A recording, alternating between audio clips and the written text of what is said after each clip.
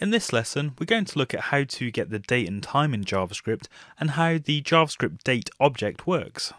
So getting the time and date, or working out the differences between times and dates, is a common thing that you'll need to do in your JavaScript code, especially when you're displaying information to the user, for example. So if you've done any other programming in other languages, you might have come across simple functions that you can call to get the current date and time. But JavaScript doesn't make it particularly easy to get this information, and you first of all need to create a date object and then call various functions on it to get the information that you need. So let's have a look at how this works. I've created a new variable called date, note the lowercase d, and then I've created a new date object using the new keyword that we came across in the classes exercises previously. So if we were to log date out to the console, you'll see it looks a lot like a string, but if we actually try and perform any string type operations on it, like for example to turn it to lowercase, you'll see we get an error, and that's because date isn't actually a string, it's an object, and we can confirm that by using the typeOf operator. So in the same way that we created our own classes in the previous lesson and then instantiated them to create our own objects, what we've done here is actually create a new date object. So let's look at how we might use the date object that we've created to get the current time.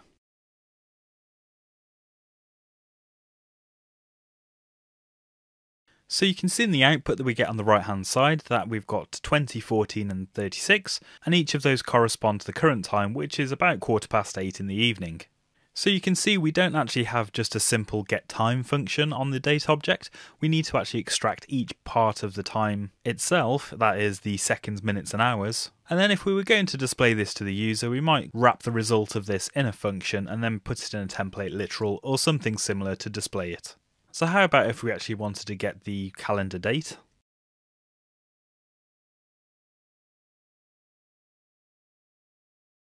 So getting the calendar date is even more confusing really, because we need to call completely different functions for the name that you would think we're getting. So for example, to get the date of the month, we need to call the getDate function, so that's the actual day of the month that we're in at the moment. And the second function we call is getMonth, which actually gets the number of the month of the year, and you can see we've got a 3 which would indicate March being the third month, but that's actually 0 indexed, so we're actually in April while this has been recorded, so we actually need to add 1 to that to actually get it in the right place. And then finally, instead of calling just getYear, we need to call getFullYear, which you can see gives us back 2019, and there is actually just a simple getYear function, but that actually returns something completely different. So at this point you might be thinking there's lots of different functions to remember, and when you're learning JavaScript you're not going to remember all of these off the top of your head all the time. But luckily there's lots of references for finding out these functions and what they do and what they return, which you can find online, but the key thing to remember is that you'll need to call the individual function for each section of time or date that you want to retrieve. So within our date constructor you can actually pass some values into it as well. So here you can see I've passed in the date of August 26, 1982 as a string, and you can see when we try and get the parts of our date, we get the exact same values back out for each corresponding date item. Of course the hours, minutes and seconds is 0 because we didn't specify that in the string when we constructed our date. So passing strings to the date constructor might be commonly done when you've received stored information from a database or an API call, and then you want to format that date for the user. It's worth noting as well that for every get function that's available on a date object, there is actually a corresponding set function as well. So for example, if we wanted to change the date after the date object's been created, you can see we can call the setDate function, which actually updates the day of the month, and then when we call the getDate function just below that, you'll see it's been updated to 30. So now hopefully you've got a good idea of how you can start working with dates and times in JavaScript. So I did mention before that there isn't a simple getTime function that's available on a date object. Well, that's not strictly true because there is actually a getTime function that exists. However, it doesn't actually do what you think it might do.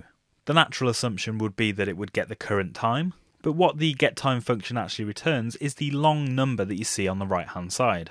And this is what is commonly known as a timestamp. And a timestamp is basically the number of milliseconds that has passed since the Unix epoch, which, if you've never heard of that before, is basically the date of the 1st of January 1970. So the Unix epoch is something that's commonly used across a lot of computing systems, so that we can get a standardized time when comparing dates and date objects across different systems. So timestamps are really helpful for working out how much time has passed between two date objects. For example, if I create a new date object which is set to today, and then subtract the timestamp from the date that we created back in 1982, we can work out how many milliseconds have passed since that date back in time.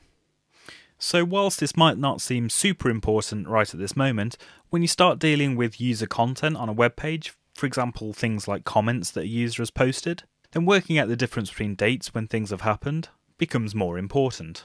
So that's it for this lesson on working with the date object. In the next lesson we're going to look at variable scope.